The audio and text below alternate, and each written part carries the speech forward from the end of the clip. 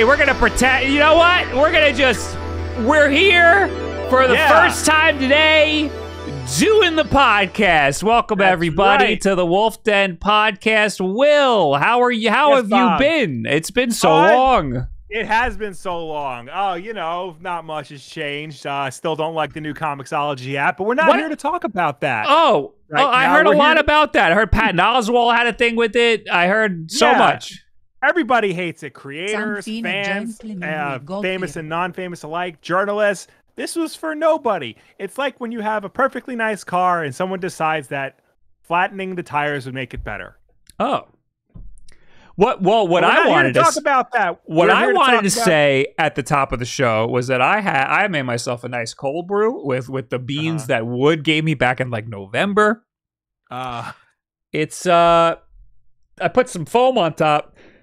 Didn't mix very well. It's looking like a black and white. Oh no. So I got a spoon. I'm gonna do a little there you go. And we'll have a nice so this is hazelnut and vanilla cold brew, and I put a little brown sugar on top. Sounds very fancy. Oh, it's delicious. Anyway, today we're gonna talk about the virtual console and how everybody misses the virtual console so much compared to Nintendo Switch Online. People don't like that there's a subscription service to play all of your retro stuff. And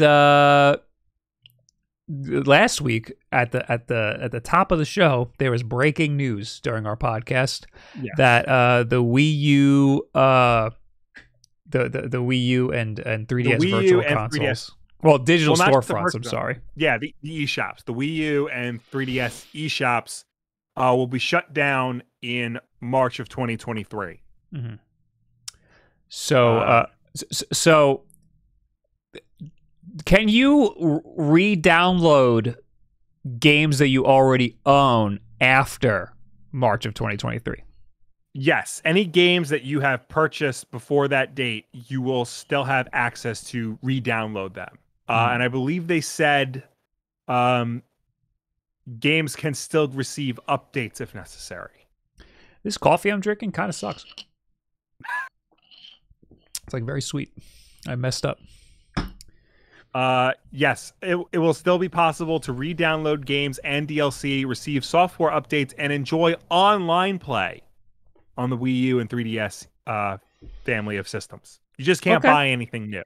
But I mean, it's still like a step towards disaster. It's still a step towards them killing the service. Yeah, because they are cutting off access to a lot of games. Many of them have not been ported or transferred to other systems.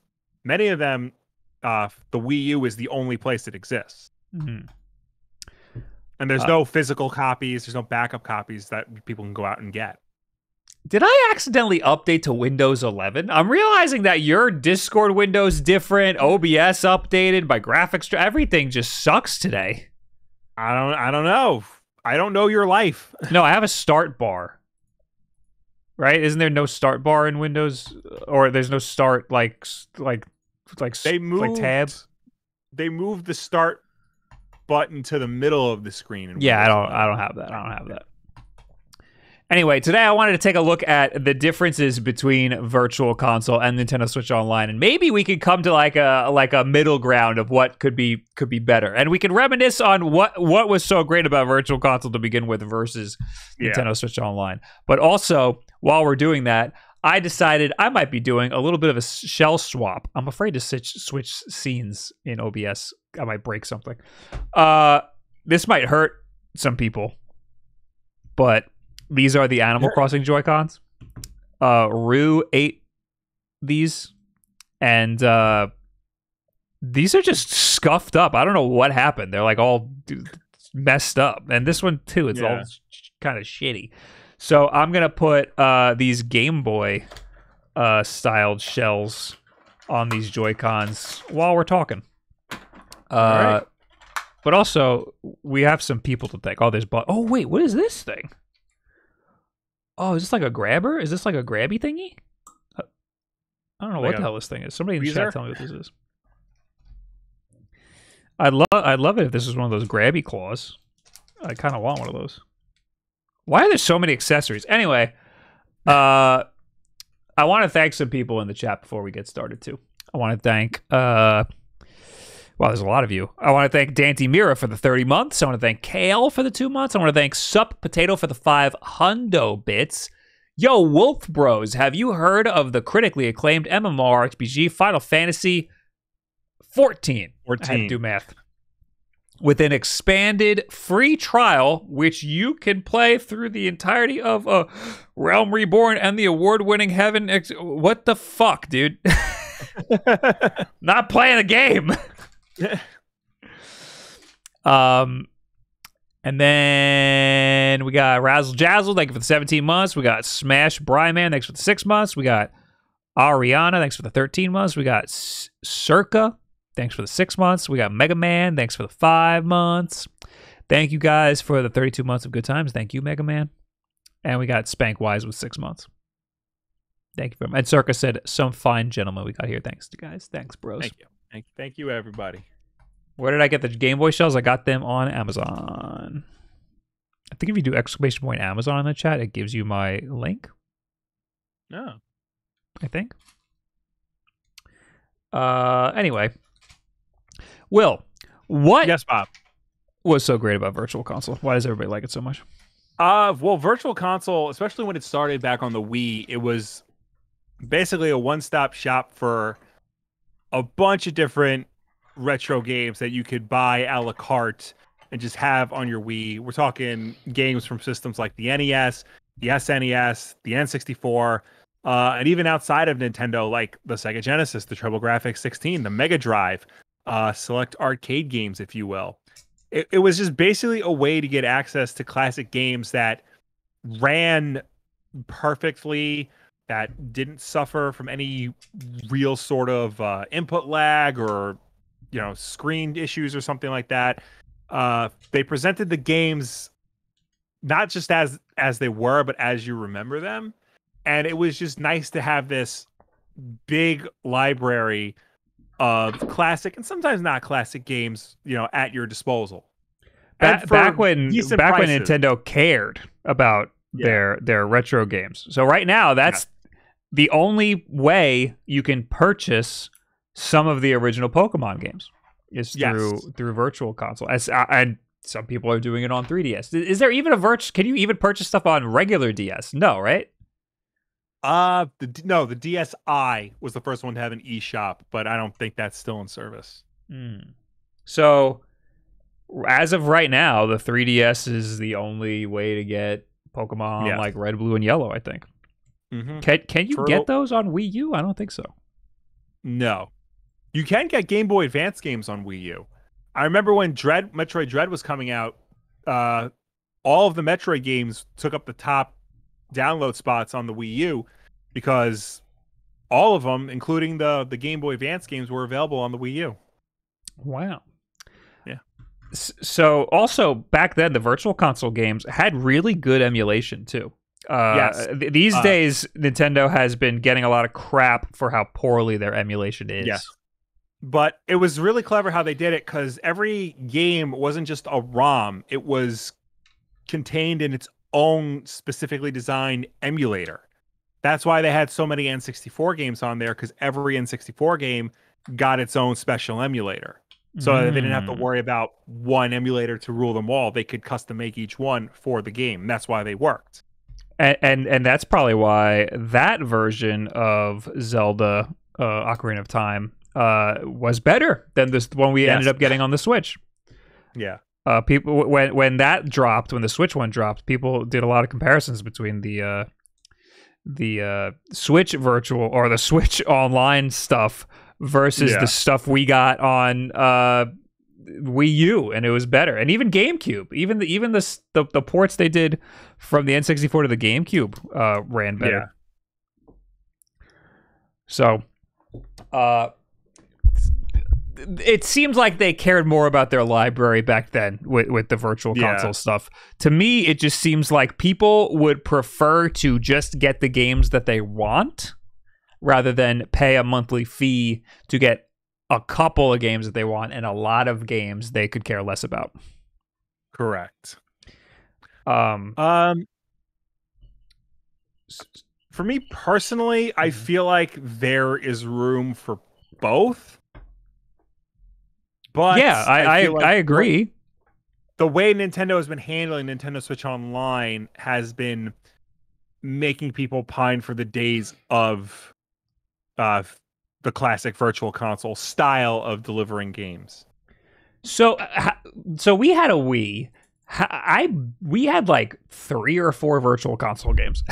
Yeah, and like I think we're a little different though because we have all of our retro stuff still. Yeah. But at the same time, there is a convenience to downloading the games on Virtual Console because that's where I first played, Gunstar Heroes on Sega Genesis, and that game is fantastic. Yeah, we had Gunstar Heroes. We had a fucking stupid collection of Virtual Console games. We had Gunstar Heroes and Comic Zone on the Sega Genesis. Yes. And then we had Comic Zone. Bonks. Comic Zone's not a good game. Comic Zone, no. It's a clever game. It's got a lot of good ideas, but it is too hard for its own good. You cannot play that game without the invincibility cheat on. And don't anybody in the comments tell me otherwise. And then we also had Bonk's Adventure and Splatterhouse from the TurboGrafx 16. Weird. I guess those are all games that we would never have gotten to play otherwise. Right. Maybe Gunstar Heroes, but Comic Zone we're not buying. Gunstar Heroes is an expensive game on the Genesis, even back then. So it's, I thought Comic Zone was going to be pretty expensive too. I mean, probably. Comic Zone gets re-released a lot. Like it's in the Sega Genesis Classics collection, not the Switch Online Genesis collection, the one you can pay $30 for. Like Sega finds ways to re-release that. Okay. So I don't think the price is as bad. But like, yeah, Gunstar Heroes, even back then, like I'd never heard of it until the Wii Virtual Console. So Virtual Console, like that's what I was saying, like offered a place for you to go and find classic games to try out. So I'm taking apart this Joy-Con and I'm saving the middle piece because it's gonna make my life a little easier. Also, the one that they give you is black, and I think that the blue and green might look a little better. So anyway, is there a way we can make a hybrid of Virtual Console and Nintendo Switch Online? So what's so bad about Nintendo Switch Online? I guess N64 games, people were a little disappointed with, I guess, that they cost a lot more. Well, I think people are upset about Nintendo Switch Online, not just because of the N64 games controversy stuff, although that just adds to it. I think people are upset because the collection of games that you get isn't great. Mm-hmm. You get the Nintendo first party stuff, fine. But they drip fed them out like very sporadically. Like we just got Earthbound and Earthbound Beginnings, after that's been on the Wii U for ages now. The third party games we get have been just the weirdest stuff. Like stuff nobody's ever heard of or necessarily even wants. I think the fact that we got Earthbound was kind of a huge deal, and a lot of like people have been asking about that for like a decade. Yeah, and they finally listened, and Nintendo never does things just to appease the people on Twitter, and they did, and everyone's like, oh my god, they did it for like 2 days.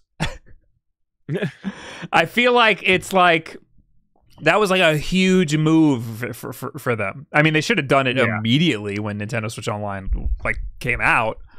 And they are drip feeding all of this stuff, which is kind of like it is. That's I think a big, like one of the big things about it is, I mean, the Wii and the Wii U Virtual Consoles were not perfect, but at least in the Wii, I didn't follow it as much during the Wii U days, but at least in the Wii days, you would get 3 new games every week. I mean, and that slowed down as the Wii U's life cycle came to an end, but like the Wii U update the Wii's life day cycle came to an end. Yeah, exactly. Made a whole damn song about it. Yeah. Now it's like you're lucky if you get a game a year. Did I not have? No, I had a job when the Wii was out. I don't remember like buying anything on. I don't think digital purchases were like widely accepted yet. It wasn't as mainstream as it was. I think that's why we only had 4 games. Yeah, it wasn't as mainstream as it was now. And I still would have rather have purchased the game for the retro system, because again, we had everything still. But that doesn't mean, I mean, there's plenty, just because we had it doesn't mean other people, maybe they didn't have a Super Nintendo and they want to play with some of that stuff. We didn't grow up with a Super Nintendo. So my first the first time I ever played Super Mario World all the way through was whenever SNES 9X came out. Yeah. And I played it like on our little compact Pasario family computer. Yeah. So if the Wii was around at the time, maybe I would have done that. Maybe I would have just purchased it instead. And like I said, I'll go back to Earthbound as a good example. When that came out on the Wii U Virtual Console, finding a physical copy of it was like $500. It was cheaper to buy a Wii U brand new and download Earthbound to it than it was to try and track down a physical copy of Earthbound for your Super Nintendo. Right. So that's another reason why I think people are so upset about Nintendo Switch Online right now, is because you're limited to what you can get. I mean, it's still a lot of great stuff. And I don't think it's asking too much, but there could be a lot more. Maybe they should make it so that it's $20 a year. You get all of these games included, and then if you want extras, here you go. And we already saw a little bit of that with like Fire Emblem. They released that Fire Emblem game that was not part of Nintendo Switch Online. It was an additional like $6 purchase or something. Yeah, which is very weird that they did that. And that game's not even available anymore. Yeah, it was a limited time thing. Yeah. That was very strange. I'm abandoning this Joy-Con shell swap. I'm not doing it anymore. I was gonna say I can't concentrate on 2 things at once. It's not happening. How many Joy-Con shells have you swapped? Just the one, right? No, a bunch. You've done a bunch?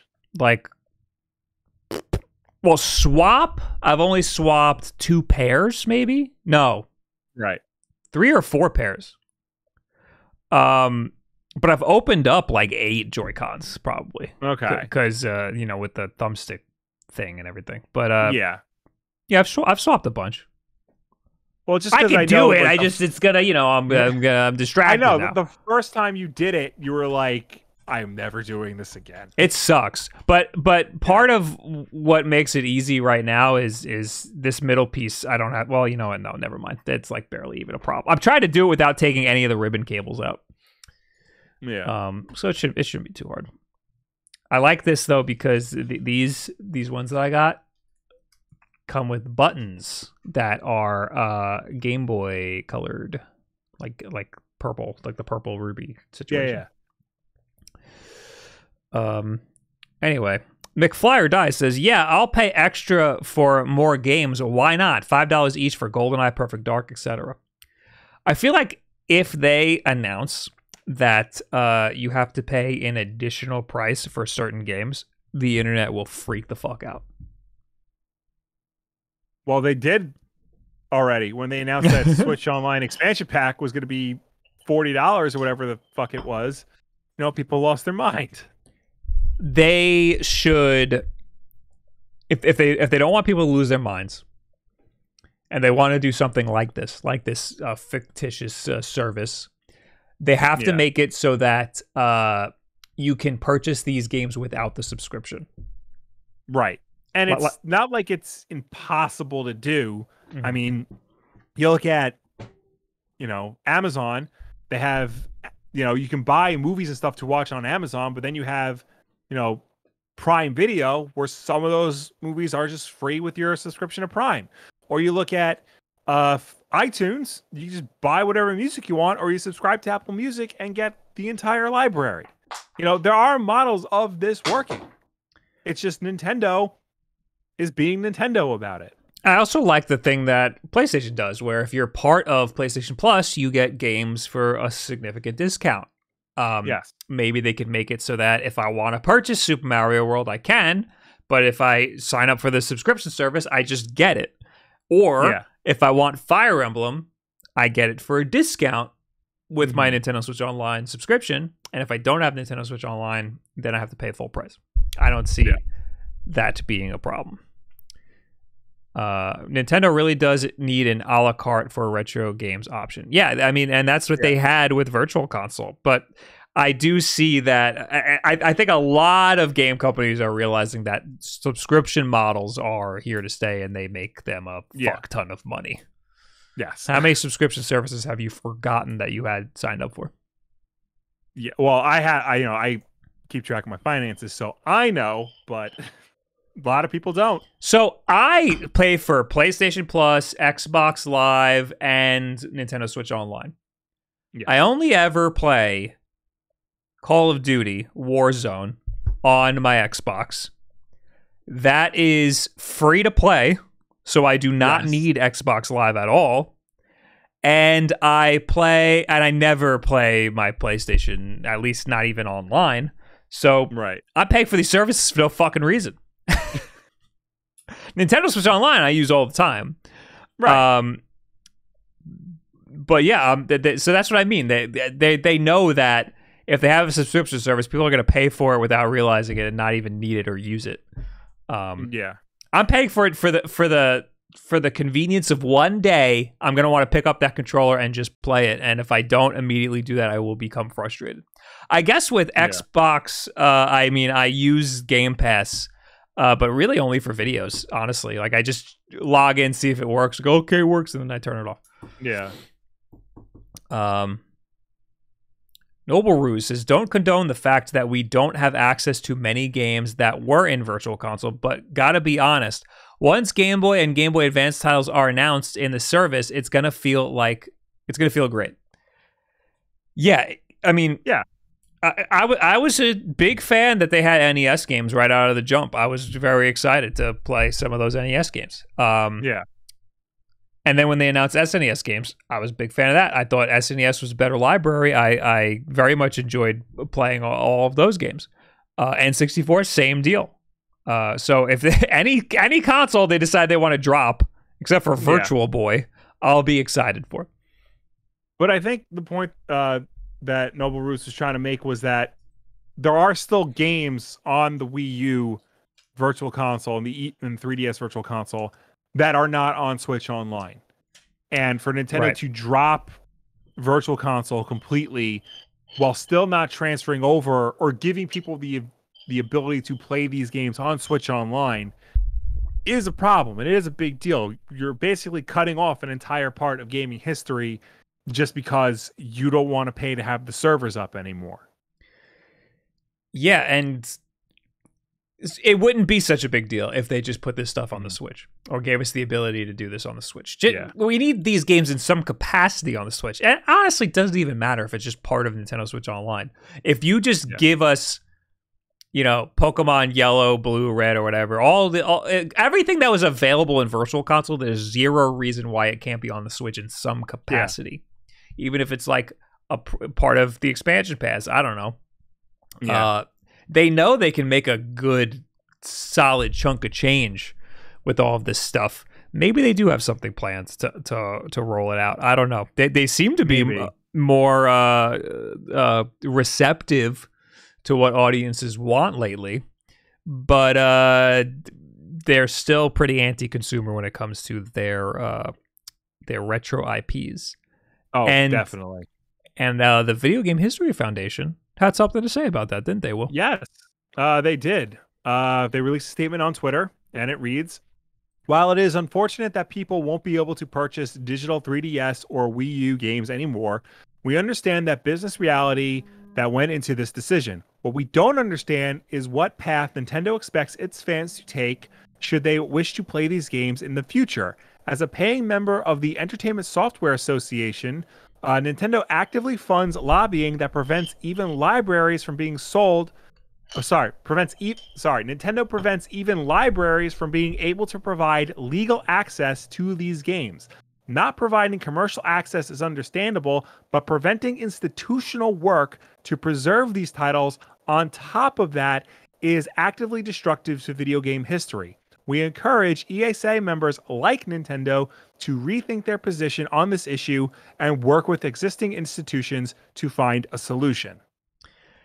So I like that little line. As a paying member of the Entertainment Software Association, Nintendo actively funds lobbying that prevents libraries from being able to provide legal access to these games. That's another reason to hate the ESA. Yep. Not just because V3 and leaking my brother's information. So the ESA is out here trying to make sure. Well, okay. So I'm sure that there's a lot. I'm sure that the ESA is just trying to combat piracy, but in doing so, you're preventing other things from happening. Like, for example, libraries from having a library of libraries, historical schools. games to give out.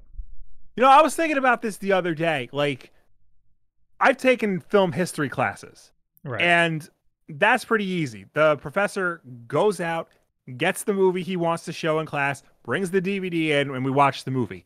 If somebody wanted to do that for video games, how would they be able to do that? They'd have to go track down an NES, plug it in, make sure it's compatible with the projector, and then, you know, we'd have to play. The students would have to play it at some point. Are they going to have a library of NES games for us to play? Or are we going to have to take turns with it? Like, that's things like that make it impossible to teach people about the history of this medium. And to be fair to Nintendo, it's not just them. Most AAA companies don't want you playing the old versions of these games. They want you playing the newest version of these games. People consider Madden 05 the best Madden game, but good luck finding that. EA is going to want you to play Madden 22 or 23, whatever number it's up to now. I think this might be why video games feel like such like a culture, like it's not a very accessible hobby. No. First of all, it requires your full focus. Yes. And second of all, if you want to play any of the stuff that's like historic, it's not easily accessible. I mean, it is if you want to be a criminal. Well, and you know, that's why a lot of people like the Video Game History Foundation and, you know, Video Game Archivists, that's why they condone emulation, and to some extent they condone piracy, because without that, people aren't going to be able to play games. So I did a tweet. Only be allowed to play the latest and greatest. I did a tweet last week. Where's my tweet? I did a tweet fairly recently that popped off, baby. Yeehaw! It's very simple. Piracy is illegal. I think we can all agree on that.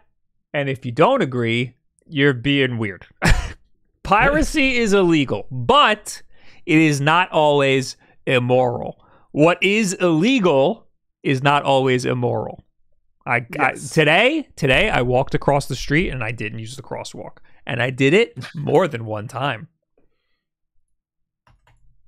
Is that immoral of me to do that? There were no cars coming. I broke the fucking law. I did an illegal, but who cares? Piracy sometimes is the only way to go. If you want to play something retro, sometimes it's the only option you got. And I'm not saying you should go steal a game from a company like you know, you shouldn't like pirate a game from like an indie studio. You shouldn't really pirate a game from that's like recent, that like just came out or anything.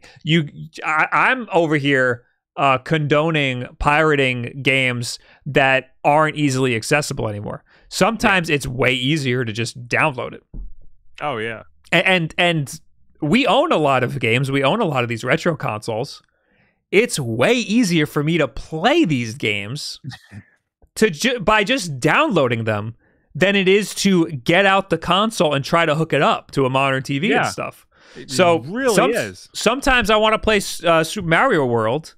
9 times out of 10, I'm emulating it, even though I have it. It's in the other room. It's even plugged into the TV. I might have to change an input, maybe plug in to the FrameMeister or something. But it's way easier to just Google Super Mario World ROMs, ignore all of the faulty download links, and eventually get a Super Mario World ROM. And I don't think there's anything wrong with that, especially if you own the game already. But some argue it is still illegal, even if you do own the game, because you are downloading it. It's software that you don't own. Yeah. You own the cartridge. I think technically, in order for it to be legal to own a ROM of a game, you have to actually rip the ROM from the physical cartridge that you own. Which,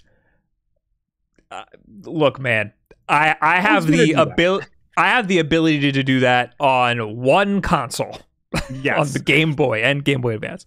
Up until late last year, I have a lot of toys, a lot of trinkets, a lot of retro paraphernalia. I've had zero way of ripping games, and I highly doubt. Maybe like 1 or 2 of you in the chat has a way of ripping a ROM, but 99.9% of you aren't going to fucking do that. You're just going to download the game. So no, it's not. It's not, and that's not piracy. If you're that's just emulation. If you're ripping the ROM, that's not piracy. Yeah. Piracy is when you download it off of a pirated website. Yeah. So, and again, I don't think there's anything wrong with downloading something off of the internet. Nintendo thinks that there is, and they want to come after you. Yeah. And that's why it's illegal. But I think it's totally fine if that's the only way you got. I'd much rather people get their hands on some of these old retro games than I'd much rather them do that in an illegal way than not play it at all. Is all I'm saying. Yeah. Noble Ruse says we only rip Tenet movies for GBA in this channel. What's the legality of ripping a Blu-ray movie? I think it's the same. I bought that movie with company money, so it's technically the company's, and I ripped it for the company, and I gave it to you. So when does Dune come out? I think it's out. It's out on DVD? Yeah, you want me to get it so you can do the thing? I need I can't do the whole movie is the problem. Okay. I might need to just do the trailer, which I guess I could just download off of YouTube. But we'll figure this out. If I do the movie, it's going to be a lot of cartridges because I want to do it on a Game Boy Color. Right. I mean, anyway, technically, I could have done it back when it came out on HBO Max because it was just available on Pirate Bay. Oh, yeah. But we here at the Wulff Den follow the rules. Kind of. They put Bowser in jail for it. Yeah, so that guy, Gary Bowser, he was the guy who he had a website that had a bunch of so I don't really we talked about this on the show and it was a little confusing. At first I was upset about it because I was like, that's fucked up that they're going after this guy so hard. I think he, oh, that's what it was. Okay. At first I thought he had ROMs on his website, which ended up not being true. There weren't ROMs on the website. Then it turned out he just had homebrews. Like you can download stuff to hack your Switch or whatever. Yeah, he was selling mod chips and so wait, you're getting ahead of it. Sorry. He had homebrews to hack your Switch, which is totally fine. Like, you own your Switch, you could do whatever you want with it. And then I went back on it. I was like, oh no, he's fine. He just had homebrews. There's nothing wrong with that. Then he was selling the homebrews, which is where you have a big problem. But I don't know if it's a $3 million problem. Anyway, what was he selling exactly? Mod chips and jailbreaking software for a variety of Nintendo consoles. So I could see why they would want to shut that down. Throwing him in jail for however a long time, and then also finding him a lot of money. 3 years and $14.5 million. That's completely asinine. Yeah. Unless he made $14 million. That's possible. I doubt there's any money in this. Because you own your Switch, you should be able to do whatever the hell you want with it. Except, apparently, in Japan, Nintendo got around that whole thing. Like here in the States, we have people fighting for right to repair and stuff. Right. And that's not going great, but we won a little bit. I think John Deere, the people who started the whole who made us all start to fight for right for repair. I think they ended up getting fucked, which is good, which is a good thing. Well, yeah, John Deere did, but like big tech still hasn't. Like Apple is taking like one step forward, but always like 3 steps back. You know. Yeah, Apple is now allowing you to repair your own screen. They have like kits now to repair your iPhone screen. Right. Well, not to get too into it and get completely off topic, but they instituted something like that for independent repair shops. So like you could take your iPhone to like an indie repair shop. You don't have to take it to an Apple store to do it. But the program that you had to enter into was so restrictive and like put you behind so much red tape that it was almost not worth it for a lot of stores to be part of that program. It was just, cheaper for them to bypass it completely and do like black market screen repairs, basically. Interesting. Yeah. So, and people think that Apple's, you can repair your screen yourself program is going to be very similar. Yeah, so that's not good. Yeah. I mean, Apple's historically been very bad with that stuff. So them even acknowledging it, I consider that a win. But obviously there's a lot more work to be done here. But what I was saying was, in Japan, apparently, Nintendo is trying to make it so that basically you owning a Switch, that's still Nintendo's property. You're just renting it. Which is what a lot of tech companies are trying to do here in the States. But I don't think they actually have been able to go forward with it. So, I don't know. Nintendo being a Japanese company, they might be able to get away with more stuff than that. Anyway, what were we talking about? The eShops, the Wii U and 3DS eShops. Oh, yeah. Wouldn't that be great? Virtual console. Wouldn't that be great if we got more games? That'd be cool. Listen, I don't want to be ungrateful. I think we got a lot of good stuff on the Switch. And even if we got virtual console games, I don't know how much I'd be buying them. But yeah, I would love some. I would pay good money for some of the better stuff like Perfect Dark or whatever.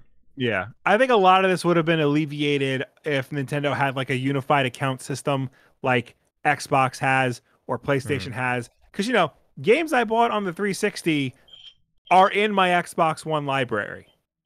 Because it's all the same account. The purchases transfer over. I've had an iPhone for like, God knows how long, and all of my purchases just transfer over from one phone to the next. It's really that simple. Companies have been doing that for 20 years by this point. And I think the fact that Nintendo has been so slow to that just makes it that much worse. Because if you has transfer over your purchases from Wii U to Switch, this would not be a problem. That's true. That you're right. It took us that long to get here. That hits the nail right on the head. Nintendo has horrible user experience issues, and they've always had horrible user experience issues. They're always so far behind everybody else in that regard. Xbox is like, unfortunately, is leading the way. It's not even like it's good, but it's only really good because everybody else sucks so bad at it. Yeah, like I've said many times, my freaking Sonic Adventure 2 Battle that I downloaded on Xbox 360 with its save file and everything has been on every single one of my Xbox consoles. So there's no reason why my digital purchases from my freaking Wii shouldn't be available. I keep buying the same fucking game from Nintendo, but they know that. They know that we're going to keep buying the same game over and over again. I bought the original Super Mario Brothers, like 15 times? Like, I had that in, like, every way they could do it. They even put it on a fucking little Game & Watch and sold it for $50. And I bought it like an idiot. And that's not the best way to play the game. No, it's maybe the worst. One of the worst, yeah. One of the worst. One of the worst official ways, probably. Yeah. So, yeah, I think that would solve a lot more issues, is just making a more unified account system. Also, whenever they don't even have it right on the Switch. If I buy a Switch game, I can't play it like everywhere. It's like it fucking sucks. And my save file, it's not always going to be. They can't even figure it out on their most modern console. Yeah. Anyway, which makes me scared that like whatever the Switch 2 is, the successor to the Switch is, like transferring your stuff over, if you're going to be allowed to do that, is going to be a disaster. Yeah. It shouldn't be. That's what they need to fix.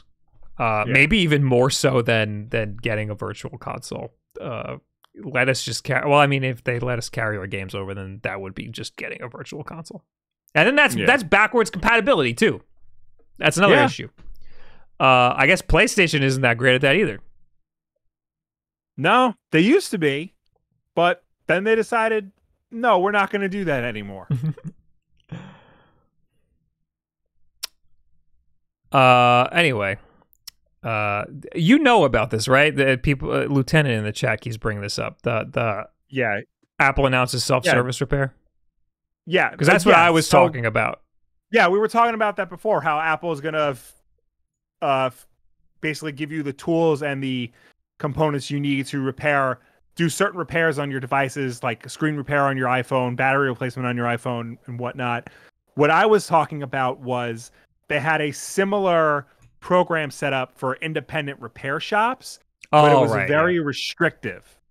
Like, independent repair shops couldn't do certain things, and they had to abide by certain rules Apple put forth, to the point where for a lot of them, it was just easier to not be a part of the program and do the repairs, you know, for lack of a better term, black market style. What I was trying to say was a lot of people who are big into right to repair are afraid that the self-service repair that Apple is doing is going to be similarly restrictive in certain aspects. Right. Like it's going to be prohibitively expensive. It's going to not give you everything you need. It's going to do this, this, this, and this. Yeah, no, you conveyed that well before. I was. Yeah. No, we touched on that already. Yeah. Anyway, we got notifications here. We're in the chat. We got Cool Chris, thanks for the Prime. We got Trevel, thanks for gifting a sub to Eric. Okay. And Lieutenant, thanks for the 100 bits. All right. There's more news. Believe it or not, things happened this week. Yeah, not a lot of exciting things, but things nonetheless. Like, for example, we got EA listen, Battlefield 2042 might not have done too good, but it's not their fault. It's not the fact that the game was bad and had a lot of bugs. It's everybody else's fault. In a company town hall meeting with employees, EA acknowledged the disappointing launch of Battlefield 2042 and discussed plans to improve the game and the franchise going forward. Lori Milley, nailed it, EA's chief studios officer, said the company failed to meet the expectations of our players and also clearly missed our own expectations. Identifying the reasons for the game's failure, she attributed the blame on the huge ambition of the project, combined with the global pandemic, which created unexpected variables in the development process. She also stated that while EA received a lot of feedback concerning bugs and unpolished areas of our experience, there was also a substantial amount of positive feedback from players. Following the game's launch and rollout of the Day 1 patch, the game was stable and early critical reception was good. However, Battlefield was then affected by the launch of Halo Infinite, as unfavorable comparisons were made between the Xbox shooter and Battlefield 2042, with Halo perceived to be a much more polished title. She acknowledged the company historically had bug issues with DICE games at launch, but said the bug count for Battlefield 2042 fell into the range EA expected when compared to other launches. The company, therefore, believed the issues would be manageable. However, it is believed player expectations had changed with respect to live service games, so the previous model of shipping it and patching it no longer flies. Dissatisfaction among players has led to the circulation of an online petition demanding refunds, which has now reached over 200,000 signatures. So they said that Halo Infinite was much more polished. They had a whole extra year. Right. And from everything I've seen, Halo Infinite not all that polished itself, and it was missing features and had some buggy features. But I think for the most part, people are having a much more positive experience with Halo Infinite than they are with Battlefield 2042.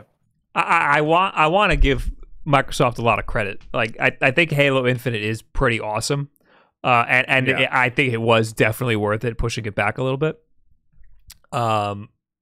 But yeah, it is missing features, and there's like hacking online and stuff. It is really weird. Yeah. But it's a pretty phenomenal game, especially if you're a big Halo fan.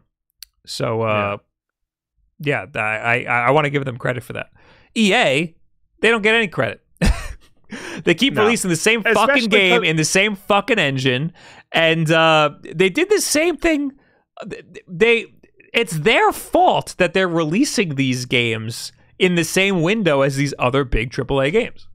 I think also too, like Battlefield has historically had problems at launch on consoles. Like Battlefield 4 famously did not work at launch. You could not play the multiplayer. Yeah, at you could. launch. I remember it was a PS4 launch title. It was the first game that I got on the PS4. Or did it come out like a week after or something? I don't remember. But it was within the launch window. It was one of the first games I got. I remember Resogun was the first game I got, but then I got Battlefield 4, and that game for a whole fucking week you could not play online. Yeah, it would drop every 5 seconds. At that time, that was expected from AAA games. It was expected for you to get the game at launch and then not be able to play it online because it was going to suck that bad. Well, I think what sucked more too was that Battlefield 4 reviewed very well because they had all the reviewers go a month early to review the game at EA's campus. So it was in the perfect conditions, not real world conditions. So that just made things much worse. And then cut to, a few years later with Battlefield 5, that was also a bad game at launch. People hated that game, and from what I can understand, they never really fixed it. And now they took a lot of time off from Battlefield. They finally came back with Battlefield 2042, an online-only game like Battlefield should always be. And it still isn't up to the standards that it should be. Yeah, they had all these tries to make it good and make it better, and they keep shooting themselves in the foot. Yeah. And we've heard other stories of them trying to bring people in to make Battlefield a better franchise. I think they brought back the Apex guy, didn't they? They brought over Vince Zampella from Respawn, right? Not over to DICE, but now he's overseeing all the Battlefield property at EA. Which they also fucked because we brought this up on the show before too. The Titanfall 2, incredible game. That released in between two other major AAA games. Yes. And that actually killed Titanfall. I don't think Battlefield was killed by Halo. And what else did they say? Any other games? They didn't say any other games. They said Halo, the pandemic, and they basically admit to releasing a buggy game. They said it wasn't as buggy as we thought it was. Oh my god. Yeah, I think Titanfall 2, they got, if they're gonna have a problem with releasing games up against other big AAA games, like, you're not competing with Halo. That game, it was so highly anticipated, and they had so much riding on that game. Are you releasing Battlefield? I mean, especially like a half-baked Battlefield game. I should note before anyone brings it up, either in the chat or in the YouTube comments, EA has tried to walk back blaming Halo. EA Communications VP John Resenberg said, "These stories are not accurately capturing the discussion and the context, which was an in-depth and very humble internal conversation about the recent Battlefield launch. It was about key learnings and actions we were taking, not blaming external factors." I understand putting blame on the pandemic. A lot of game companies were affected by it. A lot of games suffered because of the transition to work from home. But I mean, I feel like it was pretty clear. You were saying people would much rather play Halo than your own game.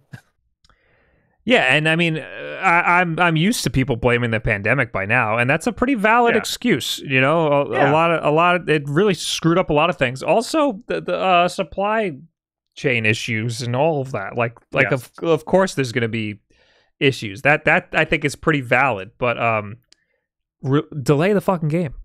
Make sure it's good before it comes out. There was a litany of reasons why that game should have been delayed, and they didn't. For whatever reason. I mean, I guess they have like certain promotional windows they need to release the game in. They have things riding on it for investors' sake and stuff. So I understand, but the human element's more important. If the game sucks, the numbers aren't going to be there for your little shareholders. So it's not going to work out good for you.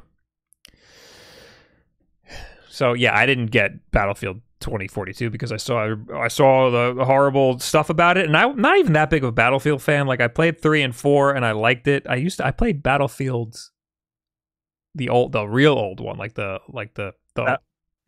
original. 20 something, 2142. Yeah, 2142. Yeah, the that was one. Yeah, and I didn't really like that too much. Yeah, I mean, I used to play Joint Ops, which was like a knockoff of Battlefield, and I liked that a lot. Yeah, I did not care for Battlefield 3 and 4 at all. I liked it a little bit. I liked 3 a little bit, but I'd rather Call of Duty. Battlefield 1 was cool because it was different. It was like when the modern warfare craze was like starting to die down, and Battlefield was like, you know what? Fuck it. Let's do World War I. And that was kind of cool. Just, it was different at the time.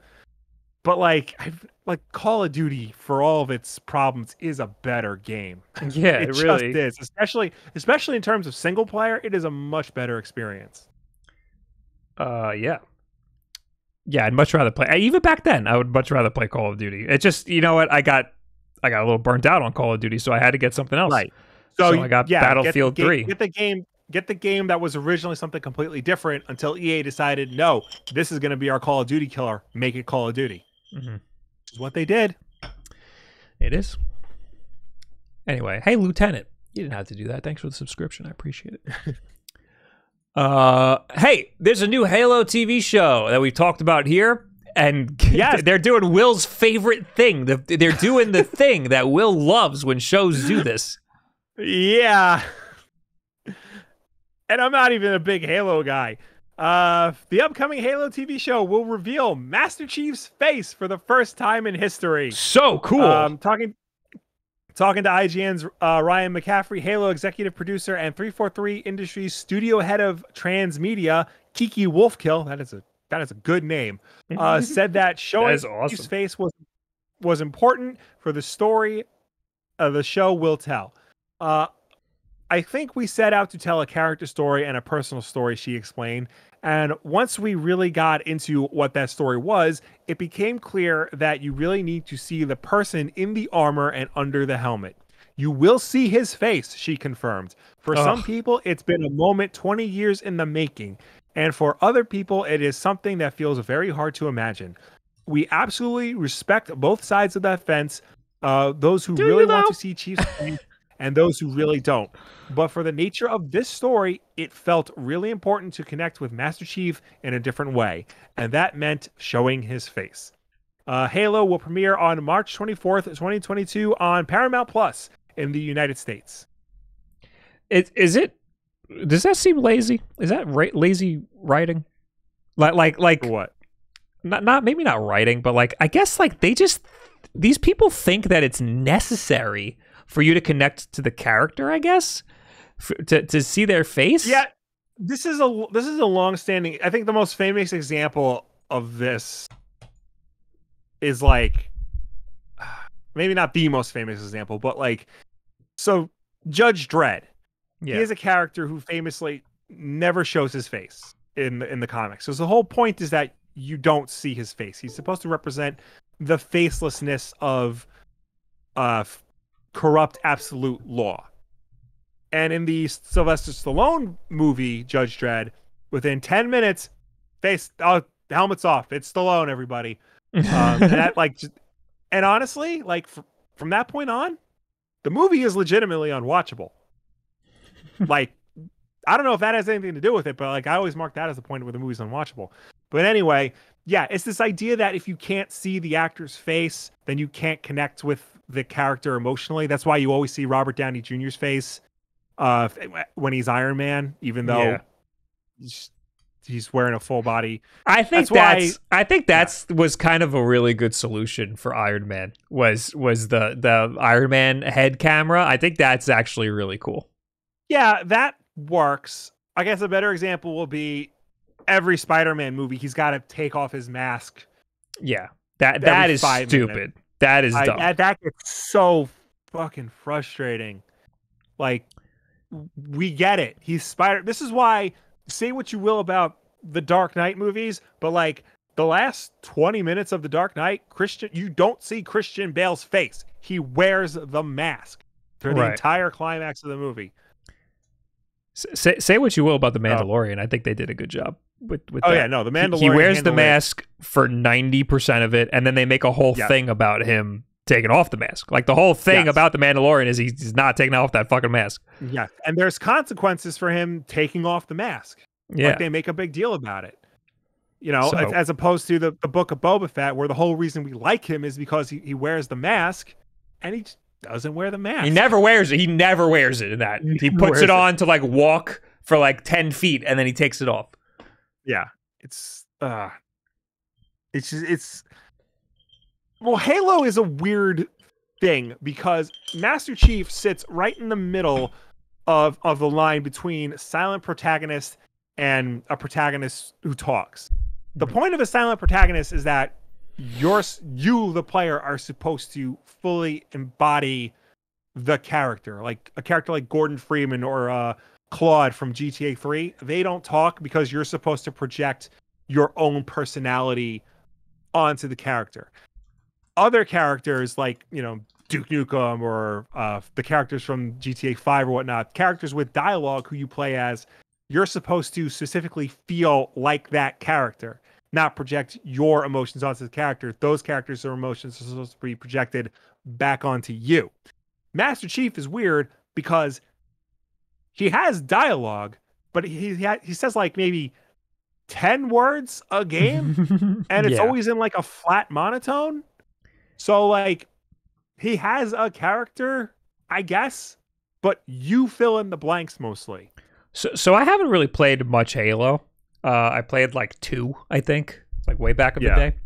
And ODST, which obviously Master Chief wasn't in that. Right. But I played a little bit of Infinite, and I could not get a vibe in the beginning of like what Master Chief was like, because he barely talks. He's talking to one guy, and he's just an asshole to that guy. But like, he's just like He's just getting the job done, but he barely says a word to him, and you just get right into the action.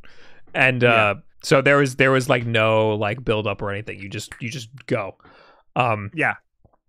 But the most Halo I've ever played is Halo 1, and every time he opens his mouth, it's jarring because I just spent 5 hours hearing nothing but Cortana talk, and then all of a sudden this guy starts saying words. I think it should be though, because like he's supposed to be like this big mysterious thing, and then when he talks, you better fucking listen because he's a big powerful man. He's the Master Chief. Yeah. So. Yeah, a character where that is his identity, is the mask. Like him taking it off doesn't make any sense. And him doing it in a TV show, that's not where we should see him first. It should be in the video game. No. If they're going to do it, it should be in the video game. The people who watch this TV show and don't play the games do not deserve to see Master Chief's face. Yeah. Yeah, I think that's a bad sign for what this show is going to be like. I think that it's like a lazy way to try to get people to connect with the main character. Yeah. I mean, maybe they have to, because I mean, aside from the Spartan armor and like some of the props, it does look like a cheap show. True. So maybe that's the only bit, like they had to, for the sake of like budget. They could have done some more creative things, or maybe we would have just had that connection anyway. You know, maybe we didn't need all of this. Anyway, okay, Legion, thanks for the Prime subscription, guys. If you have Amazon Prime, where you get your little toilet paper or whatever with 2-day shipping on Amazon, you can link that to your Twitch account, and you get to give us a free subscription. It supports us every single month. And it's free for you if you have Amazon Prime. Even if you're just a podcast listener, you can come over here and drop that whenever you want. It helps support us. I knew this was a thing. Microsoft opened Activision acquisition talks 3 days after CEO harassment report. I knew that was the reason for all this. It was just too convenient of the timing. It was very convenient. When Microsoft announced it would spend $68.7 billion to buy Activision Blizzard to bolster its Xbox gaming division, the news came as a surprise for many. For months, the troubled publisher had been in headlines stemming from workplace sexual harassment lawsuits filed by California's Fair Employment Agency in July. The bad press, nailed it, hit a fever pitch on November 16th after the Wall Street Journal published a report that asserts Activision CEO Bobby Kotick had not only known about many of the incidents of sexual harassment that had occurred at the company, but also acted to protect those who were responsible for the abuse. Days after the article came out, Xbox chief Phil Spencer reportedly told employees he was disturbed and deeply troubled by the horrific events and actions that actually took place at Activision Blizzard, and that Microsoft would reevaluate its relationship with the publisher. It's 1 day after that email that Spencer called Kotick to start the process that would end with Microsoft announcing plans to buy Activision Blizzard some 2 months later, according to a U.S. Securities and Exchange Commission filing first spotted by CNBC. Starting on page 31 of the document, Microsoft devotes nearly 10 pages detailing the timeline of its talks with Activision. According to the filing, Spencer told Kotick during their November 19th phone call that Microsoft was interested in discussing strategic opportunities between the two companies, and asked if he had time to talk to Microsoft CEO Satya Nadella the following day. That Saturday, November 20th, Nadella made it clear Microsoft hoped to purchase the publisher, stating that the company was interested in exploring strategic combination with Activision Blizzard. I remember once all this shit went down, Phil Spencer tweeted something like, we're going to take action against Activision. Well, he didn't, I don't think he tweeted. I think that email that he sent to the company was released. Oh, okay. So people knew what his opinions were. Yeah, and he made it sound like they were going to retaliate against Activision for these harassment accusations. Yeah, like there would be like sanctions or whatnot. Like they would, stop doing business with Activision, or they'll like bump up their licensing fee. Like there would be punishment. And we were all like, yeah, bullshit. Like, we'll see it when we see it. Like, you're not going to just stop working with Activision. Yeah, right, dude. And that's what we were all like calling bullshit. We were like, you could probably find it on this podcast. I was like, either stop working with them or you support them. Like this is bullshit. You're just talking out your ass until we see some action. And the action was, here's $69 billion. Go away. It turns out the quick pace at which the talks moved was mainly due to all the other companies interested in buying up Activision Blizzard after its stock dived in November. At least 4 other companies contacted the publisher about possible acquisitions. None of them are named in the SEC filing. However, one notably wanted just Blizzard. Activision didn't move forward with that option because the company's board of directors deemed the sale would have been too difficult to pull off. That makes a lot of sense. Maybe that was Riot. Maybe Riot was like, probably, yeah. Let's take our freaking competitor out. Let's just take them. I don't think it would have been difficult. AT&T bought Time Warner, and now they're selling Time Warner to Discovery. So it's not that hard to do. The document also detailed the terms of the purchase. If the deal doesn't go through due to antitrust complications, Microsoft has agreed to pay Activision Blizzard a termination fee of up to $3 billion. A few years ago, that's a possibility Microsoft probably wouldn't have had to worry about too much. But 2022 finds the company in a very different regulatory environment, and it's all this legal jargon, blah blah blah. So yeah, I don't think this is very surprising, but it's good confirmation that that I mean, it's a pretty much solidifies the reasoning for why they did this in the first place. It wasn't in that article, but I saw something similar in a different article that said, for comparison, the Sony's acquisition of Bungie took months, many months of like hammering out details, trying to find a good deal for both companies, trying to figure out what Bungie's position in Sony would be. Like they had months of like back and forths and conversations before the announcement, like just a few weeks ago. Whereas Microsoft was like, hey, we want to buy you. How are we going to make this work? And Activision's like, okay. How do you think that phone call went? You think Bobby Kotick was like, Phil, you gotta help me. I'm in deep shit. I don't know. I wouldn't be surprised if like Phil laid down the law and be like, listen, I am your only hope right now. I can get you out of this, but you have to give me the reins, basically. I need everything. Yeah. And I have the head of Microsoft it like agrees with me.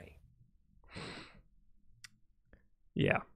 I started screwing back in this just Joy-Con shell. I forgot where all of the screws go, so I have to pull up a freaking backwards tutorial now. Oh man! But it's the I got the back, the front on actually, so it's all good. Shouldn't be too hard. Hey, we got more notifications. I think people primed. We got average FPS. Thank you for the prime. And we got Grandmaster God Gaming. Thank you very much for the 4 months. I appreciate that. More news.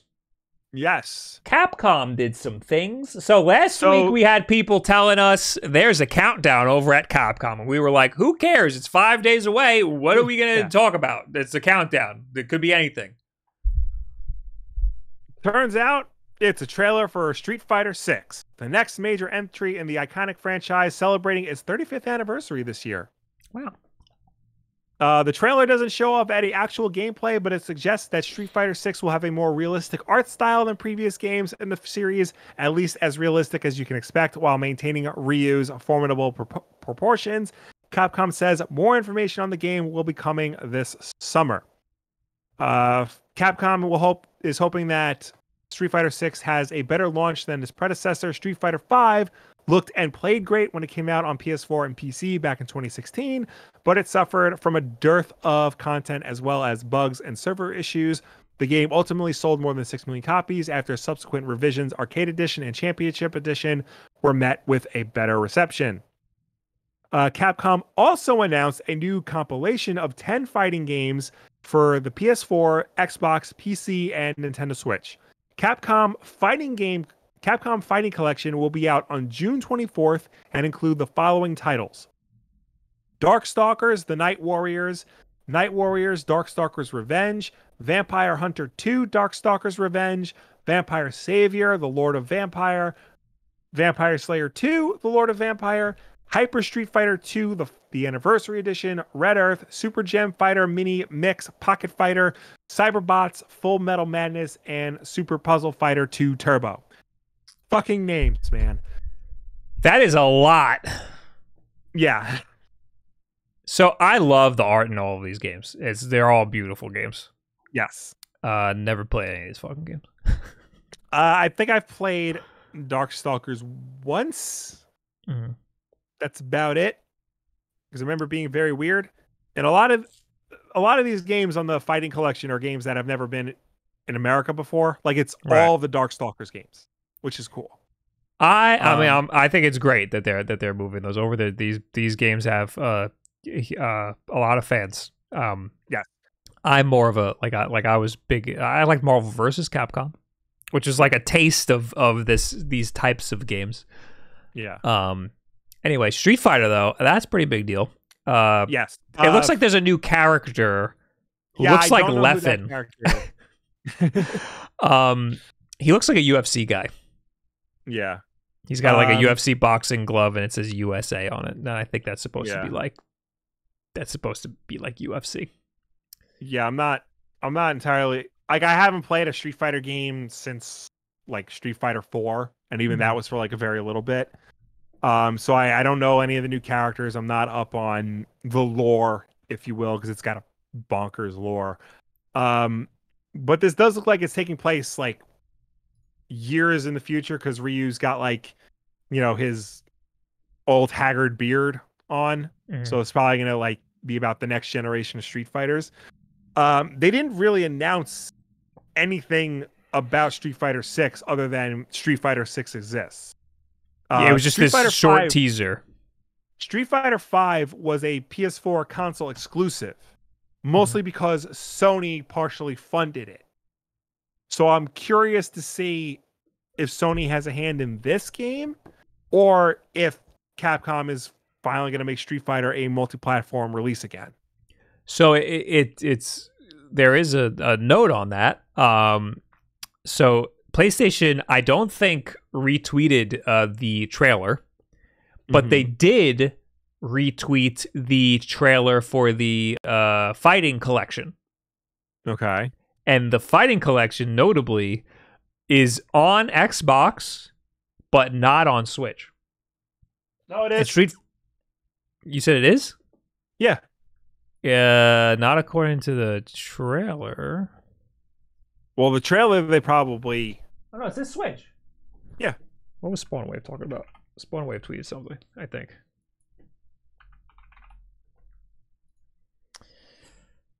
So, Street Fighter 6, we don't know what it's on. Oh, that was Soul Hackers. I am all fucked up. Soul Hackers. Yeah, that was a big deal. Like, that was trending for like a week. Soul Hackers not coming to Switch. Right. Which, okay.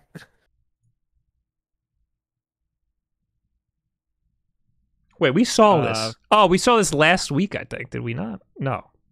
I remember seeing this.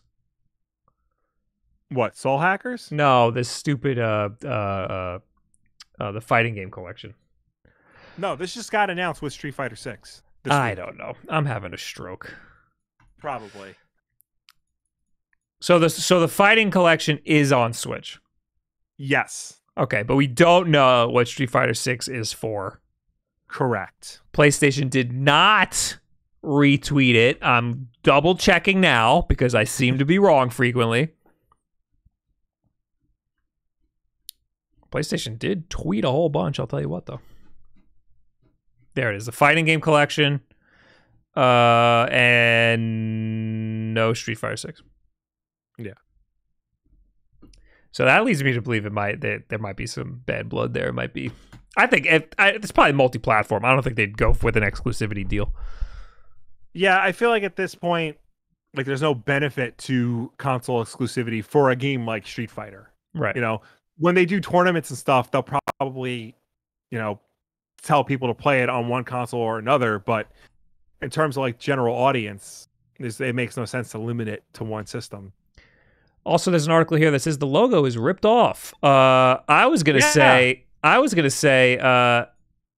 it. Oh wait, did I delete it? It looks like the UFC logo, or one of the UFC Fighter logo. Yeah.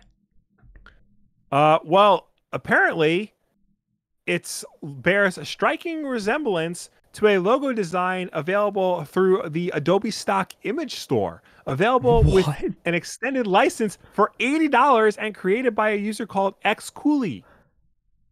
Wow. Well, I mean, it's a template, so as long as they own it. Yeah, the design is available as an Adobe Illustrator file, meaning alterations could presumably have been easily made to the original file. And the Adobe stock license do allow for modifications in commercial use. The design appears to have been used publicly before, as Twitter user 100GB points out, and different modified versions seemingly used as a logo for an SF Connexion science fiction convention in France. Speaking with IGN, XCooley confirmed that they did create the Adobe stock image and revealed that they were looking to sell exclusive rights for the image to Capcom, removing it from sale to other parties. We've contacted Capcom for a comment on similarities between the design and XCooley's offer for sale. Oh, that's nice. Yeah. So it's not like they ripped it off. It was a stock image. They just didn't do much work to it. Right. They didn't say whether or not they used that image or not. I mean, they must have. Yeah, it's way too similar. Yeah. What I was saying was, this looks like the UFC logo. Look at the freaking look at this similarity there. I mean, that's an octagon. Yeah, but still, it's like the same. It's very similar. Yeah, I think that's what they're going for with this version of Street Fighter. It is noticeably different from the Street Fighter logos of the past. Yes, which are normally like it's like, yeah, it's just big yellow and orange Street Fighter and Roman numeral numbers. Yeah, that's true. Yeah, this is not a Roman numeral number. Yeah, and normally like like a big like hand drawn type stuff. Yeah, this is very hard and a slabby. Yeah, which is, that might indicate a new direction for the series, but like, I don't really know. Street Fighter is the kind of game that like needs a new direction. Like, it's Street Fighter. We all know what to expect from it. Yeah, they kind of like perfected it already. Now we're just kind of regressing. They perfected it back in like 1992. Right. Anyway, hey, we got a new look at PlayStation VR 2, and it doesn't look good. I don't like it. I mean, that's just the helmet. Yeah, it is. But like, it's the PlayStation VR has like, they always have this like forehead thing, and I don't like it. Yeah. You'll notice the PSVR 2 headset has a similar shape as the PSVR Sense controller, taking on a matching orb look. The circular orb shape represents the 360-degree view that the players feel when they enter the virtual reality world, so this shape captures it nicely. Look at how big it is on the back, too. Yeah. It's huge. This thing is huge. The design of the PSVR 2 headset also inspired by the look of the PS5 family of products. When our design team created the PS5 console, they also had the next generation VR headset in mind. So you'll notice some similarities in the look and feel. The PS5 console has flat edges as it is meant to be displayed on a flat surface, while there are more emphasis on adding roundness to the design of PSVR 2 headset, since it's meant to have constant human contact, similar to the round edges of the DualSense controller and the Pulse 3D headset. I mean, I just I liked the original PlayStation VR because it was the easiest way to get into VR. Yeah. But like after using other VR headsets and then getting the Quest, which was you just pop it on your head and it just works. Yeah. I can't imagine getting something much significantly bigger and has to be tethered. I'm not about that. I hate that. Yeah. And the freaking controllers are huge. There better be some freaking awesome games and some crazy graphics on this thing, because they do say I don't like this at all. It's a slimmer design with a slight weight reduction, even with all the new added features like a built-in motor for headset feedback. And they added outward-facing cameras, so you don't need a PlayStation camera in addition to the headset. That's good. And yeah, there's no like giant brick anymore, right? It just plugs right into I believe so, yeah. Which is also great. Mm-hmm. But again, I mean, the Quest it's so much easier. Yeah. The Quest headsets require a counterweight for me to use them comfortably. A lot of people, when I made my video on the Oculus Quest 2, which was sponsored, full disclosure, a lot of people were like, this is what do you call it? They said it was fucked up of me to not talk about how you need the different strap, which is not true. I still don't have it. I use the Oculus Quest 2 and it's friggin' great. I'm totally comfortable wearing it as is right out of the box. But other people seem to think that you need some sort of like other strap or a counterweight or something. But I don't think you need it. And I don't think PlayStation's justified in this design because of that. I mean, I think this is obscene. This is huge. Anyway, I don't know. There better be some crazy games, and it better be the most immersive experience of my life. Because I think this is not innovative at all. Obviously, I have a lot to say about this. Anyway. Zen, hi. Oh, you froze back for a second. You're yeah. here now. Right. While you're here, Will, why don't we Yes. talk about Guardians of the Galaxy? Because I haven't played it. Okay. Neither have I. I haven't played it yet. Oh, I thought you did. No. I just beat Spider-Man Miles Morales, so this will be my next game if I ever get 2 How minutes to was myself. Spider-Man Miles Morales? It was very good. It is 100% an expansion pack to Spider-Man, the Marvel's Insomniac's Sony's Dave Ditko Spider-Man, but it is an excellent expansion pack. It's a great game, really fun. It does enough to distinguish itself from the base game while still not losing what made the base game great. So yeah, go and check it out if you haven't already. Guardians of the Galaxy is a different story though. Apparently did not meet Square Enix's high expectations. Marvel's Guardians of the Galaxy was quite the unexpected hit for many in 2021, featuring a single-player adventure that focused heavily on narrative features and the story of Peter Quill becoming the leader of the popular spacefaring group. The game received critical praise following its release. It even went on to win the Best Narrative Award at the 2021 Game Awards. For many, the game was a dark horse of 2021, as few expected it to be as well received as it was. Following the controversial and criticized launch of Marvel's Avengers, few were expecting Eidos Montreal and Square Enix to be able to completely flip the script in the following year. The following year released a truly successful title. In the months following its release, Guardians of the Galaxy was seen as a success, with it holding an overwhelmingly positive amount of reviews on Steam. However, it seemed that even Square Enix was not expecting the game to do as well as it did, and that despite its critical praise, Guardians of the Galaxy may have failed elsewhere.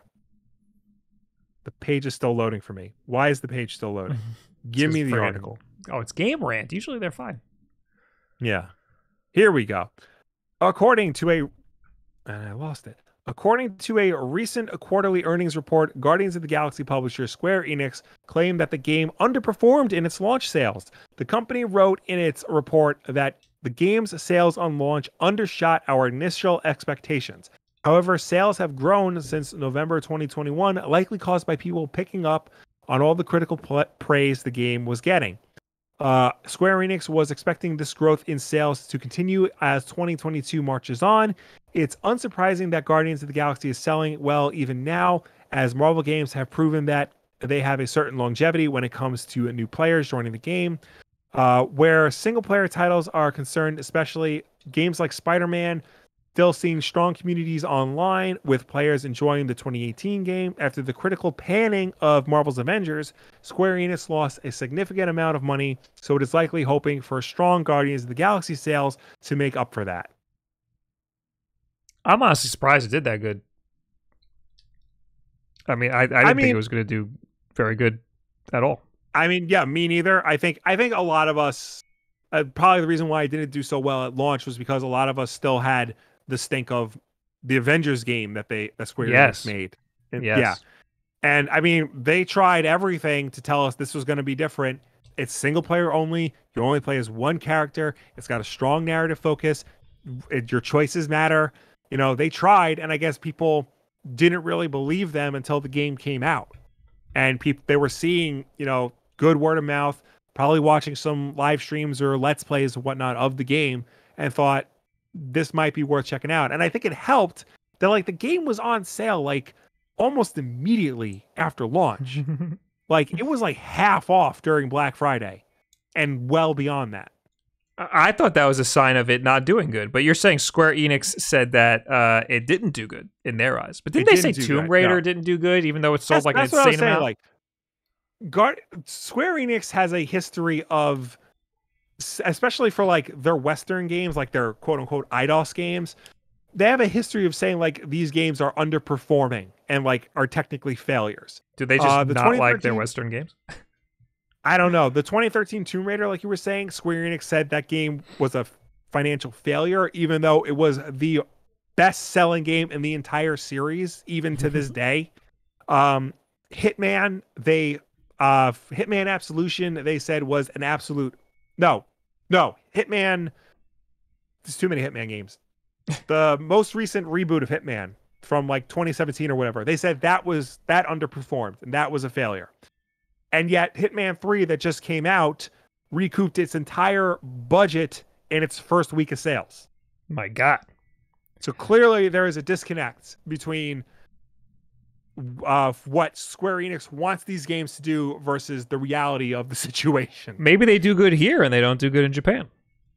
I think they just set their numbers way too high. Right. You know, I mean, these days, sometimes games will just hit and they'll sell like an insane amount. And maybe they're just hoping. I mean, if you just look at the numbers, you can assume like, oh, the next one should do this good. Yeah.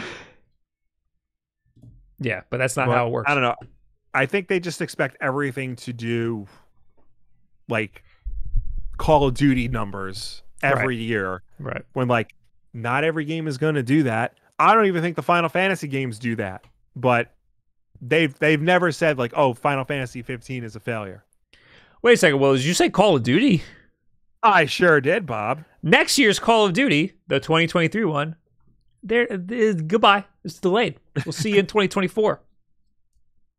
All right, so there's an update to this story. I'll read the original story, then I'll go back and read the update because IGN likes to put the updates on the top. Typical annual Call of Duty release plan for 2023 has reportedly been delayed to 2024. According to Bloomberg, sources familiar with the situation, executives in charge of the franchise have made the decision early after a recent entry in the series failed to meet expectations, leading them to believe that Call of Duty's current annual cadence of releases was too rapid. Better late than never. The decision was reportedly unrelated to the recent Microsoft purchase of the publisher, and the 2022 Call of Duty release is still on track. The recent entry is most likely Call of Duty Vanguard, which faced release competition from Battlefield 2042 this past holiday season, as well as the free-to-play Call of Duty Warzone. A previous report noted that Vanguard's sales had also been suffering due to players feeling fatigued at Call of Duty's constant release cadence making them less interested in buying a new release every year. The annual Call of Duty release has traditionally been one of gaming's biggest moneymakers, typically topping sales charts in the US at launch and remaining in the top 10 year-round. With a massive sales gap now looming, Activision is reportedly working on other projects to fill in the gap, such as an ongoing content for 2022's Call of Duty release and separate new free-to-play online game that has yet to be announced. So yeah, this year is still gonna be rumored to be Modern Warfare 2. Yes. So a sequel to Modern Warfare, and it's going to have its own Vanguard or its own Warzone, like standalone, like a brand new Warzone type situation. Yeah. Which is great. So that'll still come out this year anyway. Yeah. And so we're gonna have to wait another 2 years for a new Call of Duty, which I think is fine. And they say in this article that has nothing to do with the Microsoft acquisition, and I think that's bullshit. I think it totally does. No, I don't necessarily think so, because as soon as a studio finishes a Call of Duty, they get right to work on the next one. So, yes, Modern Warfare 2 is probably coming out this year, but they're also probably already working on the next Call of Duty already. Because remember, we get a Call of Duty every year. There's at least 3 studios working on a Call of Duty game. So, I don't know who did Vanguard. Was it Sledgehammer? I couldn't tell you. So let's say it was Sledgehammer. Sledgehammer, Treyarch, and Infinity Ward are the 3 studios. If Infinity Ward is making this year's game and Sledgehammer made last year, then that means Treyarch's game was supposed to come out next year. Did we read the update? Let's read it now. Activision has reached out to IGN with a statement on the report that 2023's Call of Duty release was being delayed to 2024. We have an exciting slate of premium and free-to-play Call of Duty experiences for this year, next year, and beyond. Reports of anything otherwise are incorrect. We look forward to sharing more details when the time is right. IGN has followed up with Activision to ask if this was a direct denial of the claims in Bloomberg's piece that specifically the typical major November Call of Duty release in 2023 would be delayed to 2024, and will update the story accordingly. So they didn't confirm or deny. That was a terrible statement. Like it says they have exciting premium and free to play content this year, next year, and beyond. Yeah, that doesn't mean that there's gonna be a brand new Call of Duty this year and next year. Yeah, it could just be content. It could be a DLC pack. Could be literally anything. Yeah. So could be a Black Ops remake. Could be a Black Ops remake. You don't know. So yeah, I'm still willing to bet that they're going to delay it. Even if Activision isn't delaying it right now, Microsoft will step in and delay it. Right. So, hey, guess what? I almost have this freaking Joy-Con done already. Wow. Yeah, I thought you gave up. I did give up, and then I went back. Hey, thank you, Lieutenant, for the 400 bits. Alrighty, I'm gonna head to bed. Good night. Have a good night. Good night. Thank you for the biddies. Mark Zach, thank you for the 6 months. Martin Bernal, thank you for the 3 months. Thank you for making my absolute favorite podcast right now, boys. Keep up the great work. Thank you, Martin Berthal, for the 3 months. And Luke Antone, thank you for the 28 months. I appreciate it. Okay. Wood's here. Hello, Wood. Word of mouth helps that game a lot. I bought it because RGT said it was good, and I actually really enjoyed it. I don't know what we were talking about. Probably Guardians. Oh yeah, Guardians. You played that. Yeah. Guys, it's that time right now. Oh boy, I can't believe it. Tweet of the week.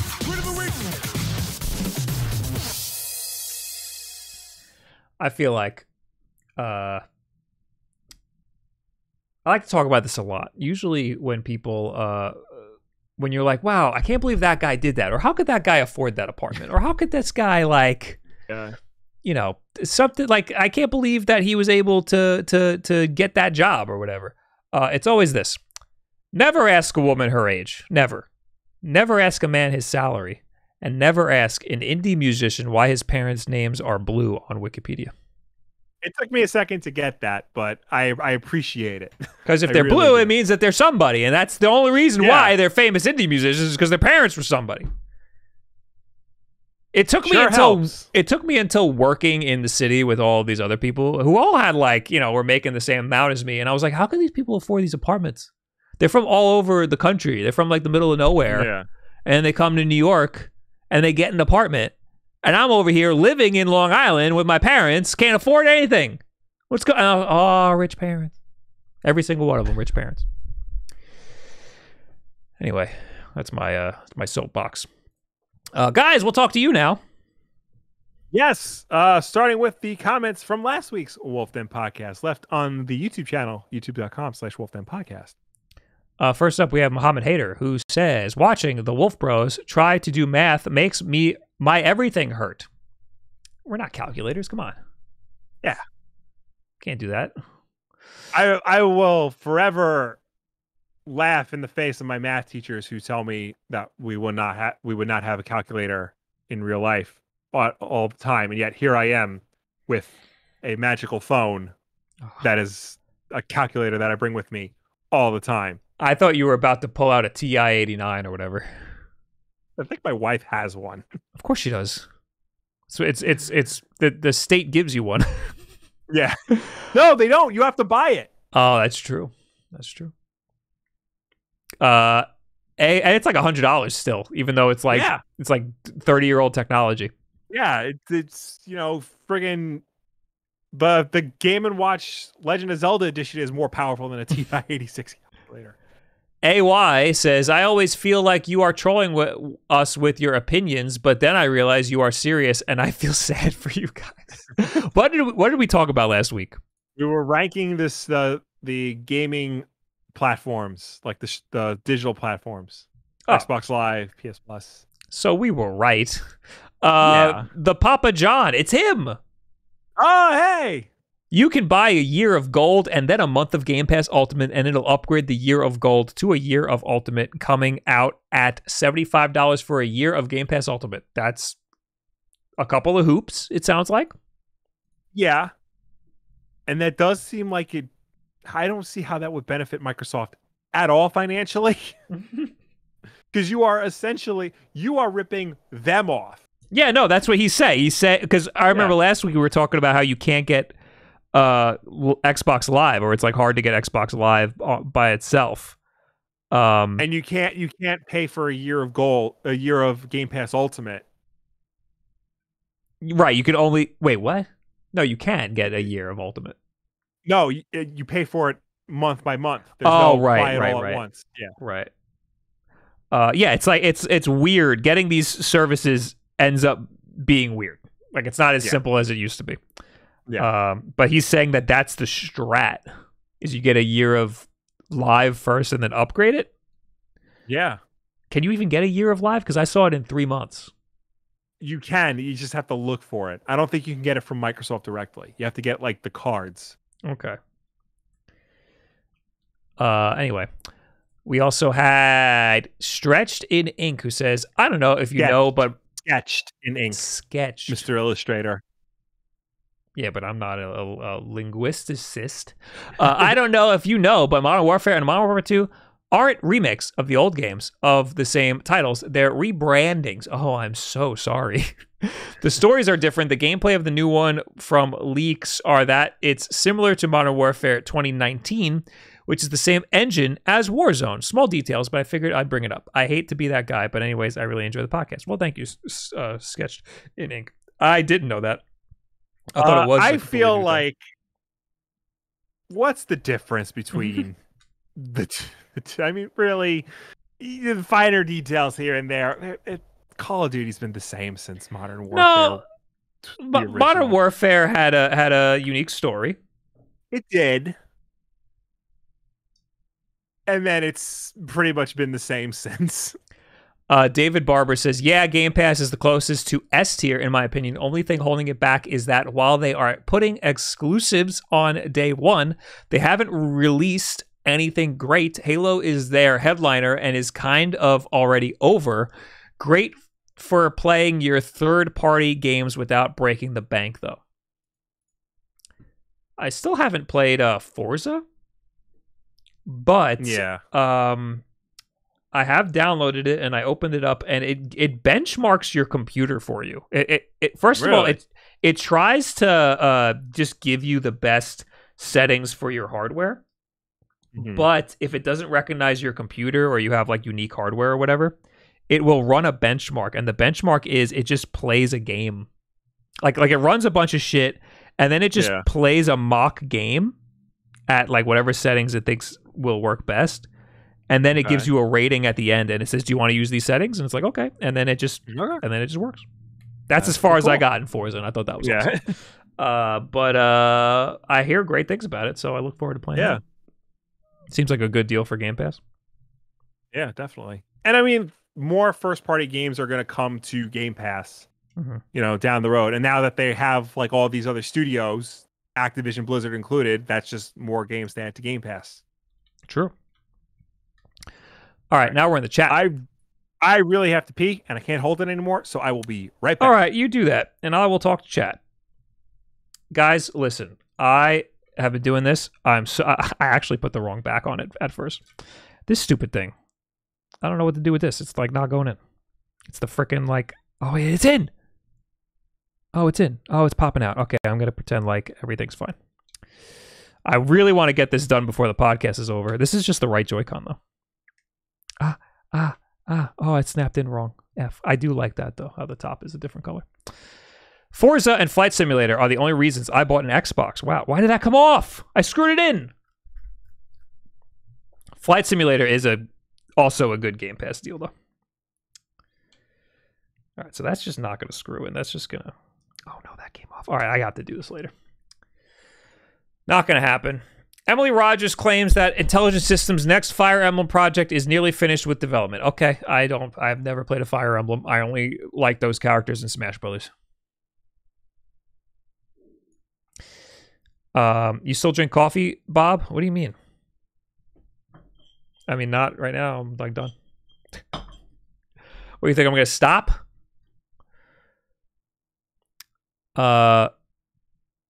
I came so close to getting an OLED Switch this week. Well, did you have the old Switch? Have you heard about the developer of Poppy's Playtime trying to sell NFTs based on the lore of the game? I don't know what Poppy's Playtime is. What are you guys... What is happening? Am I out of touch? You guys are saying all these things that I am not interested. Oh, it's this fucking thing. It's one of these Dan games. This is a Dan That Cyber Channel game. A spooky, scary game. Will the next Nintendo console be a new kind of Switch? And if so, will you be able to transfer all your games over to it? I believe it will be a new type of Switch. I mean, they already had too much success with it. The problem is Nintendo likes to do like a wacky, gimmicky thing. And who knows what they will change. Hopefully it's not gonna ruin what's already great about the Switch. But I hope that they fix the account system. That's what we spent the whole beginning of this podcast talking about. Hi, Will. Hey, I'm back. There was a chat for you. Will, do you know what I have to read to catch up before Justice League 75? No. Just read it. I'm sure whatever you need to read, they will tell you what to read. Like there's usually like an editor marking telling you what to look for hyper specific instances, but just dive in. Go for it. Wood made a bet and won, so now you have to make a stream with Wood on Scoot's Twitch channel. Why do I have to do anything? It's their bet. This gains nothing from me. Yeah. But didn't I want to do something? No, never mind. What was the bet? They did Monkey Mondays together. Okay. Anyway, Nintendo's next system will have a gimmick where you have to close your eyes while playing games to use your imagination while the game itself only provides sound. Okay. Sounds like a fun time. Should be cheap. We'll read something because I almost have this Joy-Con done. All right. And I want to do it before the podcast ends. Martin Bernal, do you guys watching the Uncharted movie? I think it will probably suck. I agree. Yeah, I'm not hearing good things about it. I don't intend on seeing it anytime soon, especially not paying for it. You trying to pirate it? Yeah, I'm not even gonna bother pirating that. I'll wait till it's on like Netflix or something. I don't know, man. Some games don't need to be movies. Yeah, I heard not great things about it. The reviews Yeah. didn't seem too hot. No. I got the right Joy-Con I see the done. sun. Will, thoughts on the Batman with what's been released so far? I bought my ticket for it. I'm like the only one who doesn't have a be- ticket. I'm upset. It will be the first movie I have seen since March of 2020, and that movie was Sonic the Hedgehog. It's true. That was my last movie too. Yeah. There's so So- much. I feel there's so much I want to see in theaters. I want to see Jackass. I want to see Spider-Man. Yeah, still haven't seen Spider-Man. I was tempted to go, but then Omicron hit, and I didn't want to potentially get that and bring it home to my pregnant wife. I mean, So- it came out the week I got COVID, so Yes. I was actually I didn't buy a ticket, but I was gonna go that weekend. Yeah. Still don't know when that's Success! coming out. Hooray!